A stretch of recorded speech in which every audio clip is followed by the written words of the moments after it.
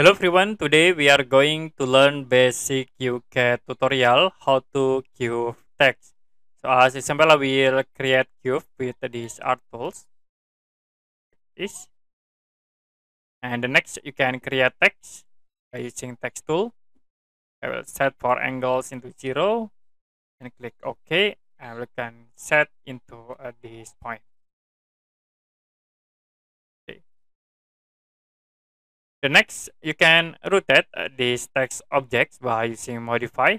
Select the text, modify, and then choose rotate. For the center point, you can click center of this arch, and then I will set multiple copies. You can set into 6 and click OK. Next, I will click from this point. You can rotate like into here. Now you can change the names of this text. You can double click to change. I will set into B and set in here into C and D. If you select again, and then you can press delete button. So that's it for a basic QCAD tutorial how to cube text.